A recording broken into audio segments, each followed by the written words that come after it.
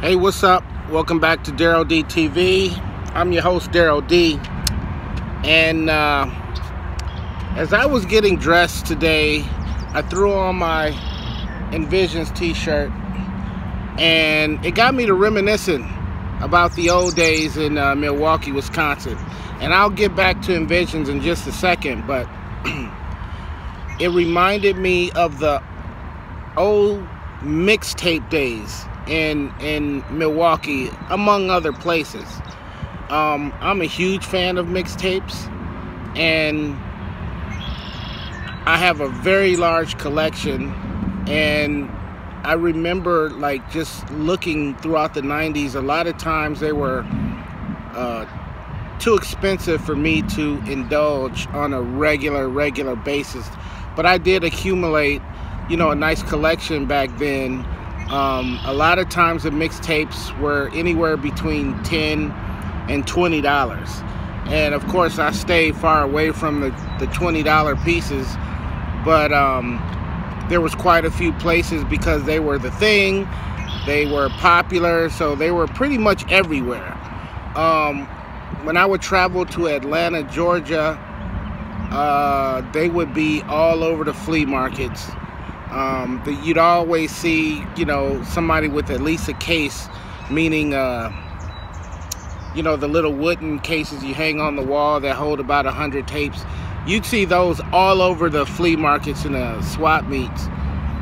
And with a lot of the, the down south DJs, the DJ Jellies, and, the DJs like that. And then when I would travel to places like different cities in Michigan, Chicago, was real heavy on that. I know you could go to Gramophone Records and they would have just an abundance of mixtapes. They'd have a ton of stuff. But it was no different in my hometown of Milwaukee. You could also find a number of places that carried mixtapes there. And Envisions was one of those places. Back in the mid-90s, I used to do a show on public access called Daryl's DJ Spotlight. And I would go around to different parts of the city, and I would just record, DJs in their element. Whether it was a club, whether it was in their bedroom or basement, whether it was at a business, a store, record store, or whatnot, I would just record all of this stuff and put it on my show. Which leads me to Envisions. And Envisions was one of 3 places that had an abundance of mixtapes. I got in good with those guys back in the day, and I remember they had an extremely large display behind the glass of just hundreds and hundreds, maybe thousands of mixtapes. And you had as many, back in those days, there was as many house music mixtapes as there were rap mixtapes. There were as many freestyle mixtapes as there were rap mixtapes. And I specifically remember buying the DJ Cash Money Hollywood Head Twister mixtape in there. It was pretty expensive. I think it was like maybe $16. Maybe it was a little cheaper than that. I still have it though. But that was one of the many places that you could get them. But they were one of the places that had the biggest displays in the city. And I don't exaggerate when I say that. There was only a few. Another place in the city was a place called Spontaneous. Spontaneous was an incredible store. And the thing about Spontaneous and Envisions was that they were both owned by Latinos.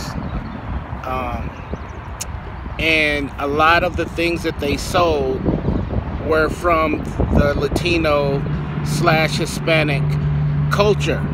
So you would see a lot of graffiti videos, a lot of lowrider magazines, as well as videos and lowrider bicycle parts. You will see a lot of the fashions that they would wear, like Joker and whatnot, and sell stuff like the little homies and things of that nature. But you would also find a lot of music that was Latino or Hispanic oriented. And it was, to this day, it is, those two places were the biggest businesses, biggest well-rounded businesses, music related and fashion related, that have dealt or specialized, I should say, in the Latino culture, in the Hispanic culture. And Spontaneous had a huge mixtape selection as well. That was another place that I took my camera in there, and I would record the DJs in there. And the guy that owned that, we got real cool. And I still have, I was given t-shirts from Spontaneous, hoodies from Spontaneous, that I still own from this day. Now this shirt from Envisions is a newer shirt, but I have the original shirt that they gifted to me back in 96, 97, sometime in there. So just two incredible stores. Both of them were on the south side. Both of them expanded. Spontaneous, unfortunately, is no longer around. I'm not sure exactly when they closed. I moved away in 1998, and sometime in between there, sometime after 1998 is when they closed down. When I would go back home after they closed, I would see them at the flea market selling merchandise out at 7 Mile Fair. And so I would run in there. I would still grab mixtapes from them. It was nice seeing the guys. There was the different DJs that worked in there that were affiliated with them. I would run into those guys when I would come into town. Envisions is still around. They are still going after all of these years. About, I would say, maybe 7, 8 years ago, I had to fly home for a funeral. And after the funeral, we all met at my cousin's house, which was on the south side. So as I was making my way to the south side, I actually passed by Envisions, and that's when I realized that they were still open, still in business. So I decided, you know what, let me stop in there and let me see if they still have any of those mixtapes, maybe in the basement or in storage. And I'll ask them, you know, if they have some. Yeah, I'm interested in buying some. So I go in the store, and I am in complete shock, because all of those original display cases were still there, still in the same place, and still full of mixtapes. I mean, full. I couldn't believe it. So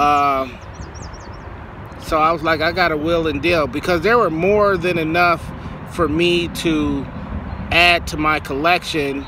I figured, you know, let me see what kind of deal I can, you know, I can arrange with them. So I asked to speak to the manager, nice young lady. I think her name was Mary Bell or something like that. Sorry if I mispronounced her name. And we just did some willing and dealing. And by the time we got to a price where we were both satisfied with, I realized that, you know, for this price I'm getting, I can get everything that I want to add to my collection, and then I can get a lot more that I could actually resell. So I think that particular day I spent about $500. And I believe I went in there the very next day and I spent another 300, 350, and I just grabbed a lot of tapes, added a ton of tapes to my collection, and I also ended up reselling many of them on eBay at the time, when I was actually on eBay. If you're ever in Milwaukee, make sure you look them up in Visions. And hopefully Spontaneous, maybe I just haven't run into them, or I haven't looked into it, but maybe they're still around, I'm not sure. But ask around, because Spontaneous was incredible. And every time I would come into town, I would go in there and I would talk to those guys, and I go like, hey man, you guys need to open a store in Phoenix, Arizona. You need to open a store in Phoenix, because there's nothing like that out there in that entire city. There's nothing like it. Now, don't get me wrong, Phoenix has a lot of Latino and Hispanic owned businesses. There's a lot of businesses that cater to music. There's a lot of businesses that cater to hip-hop culture, meaning rap music, graffiti. There's a lot of stores that cater to Hispanic and Latino toy collecting. A lot of stores that deal with DJing. But there's not a store, there's never been a store, at least in the time that I've lived in Phoenix, that you had everything under one roof. I mean, everything. So when it came, I'm talking about fashion, I'm talking about vinyl, I'm talking about mixtapes, I'm talking about graffiti videos and spray caps and spray paint and different magazines dealing with the culture. The whole low-riding culture stuff, and all of the brands that you see a lot of Hispanic people wearing, a lot of the street brands that you see Latino people wear. There was no place in Phoenix that had all of that under one roof. So I used to tell those guys all the time, you need to open a store, man, open a store, you'll make a mint. There's a lot bigger Latino culture out in Phoenix than in Milwaukee. There's a lot bigger Hispanic community out in Phoenix than there is in Milwaukee. You will make a mint, but it never happened. But anyway, I got a lot of love for both of those stores. They've always showed me a lot of love. I wish I could remember everybody by name, but I can't. I wish I could remember all those DJs I used to chop it up with, but I don't remember everybody's name. But I definitely wanted to spotlight those two stores, because when I think of mixtapes, those were two of the biggest selections in the entire city. Now, the third store that I want to spotlight was a store called the Scratch Pad. If you were a DJ in Milwaukee throughout the 90s, early 2000s or whatever, you knew about the Scratch Pad. Everybody knew about the Scratch Pad. Everybody was in the Scratch Pad at one time or another, at one point or another. And the Scratch Pad was known for catering to the DJ culture. That's where you went and got records. That was one of the many places. Keep in mind, back then there was a lot of record stores still going strong, but the Scratch Pad catered to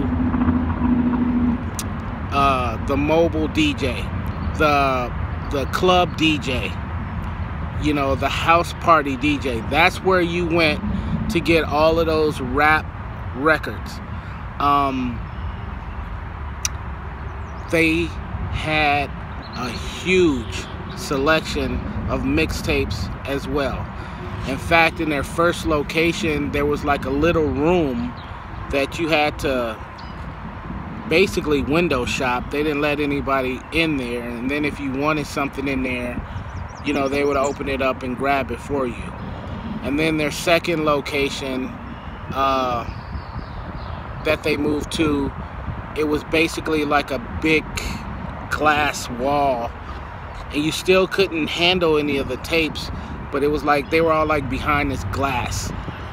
But when I tell you, there was like hundreds and hundreds of mixtapes in there, and I just remember seeing like all of Tap Money's mixtapes like in a row, volume 1, 2, 3, 4, 5, just rows and rows and rows and shelves and shelves and shelves of beautiful mixtapes. The scratch pad was expensive, everybody know that, it's not a secret. So I actually cannot